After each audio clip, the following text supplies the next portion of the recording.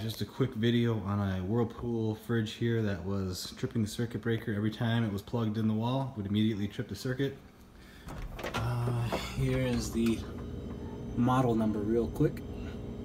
And what I ended up finding out was that when the ice maker was in operation, meaning the gear behind this box was turning, at some point it was making a short inside the box.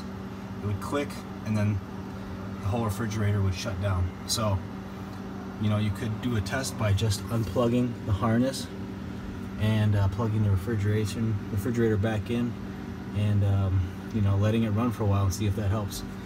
That's what happened in my case. Good luck.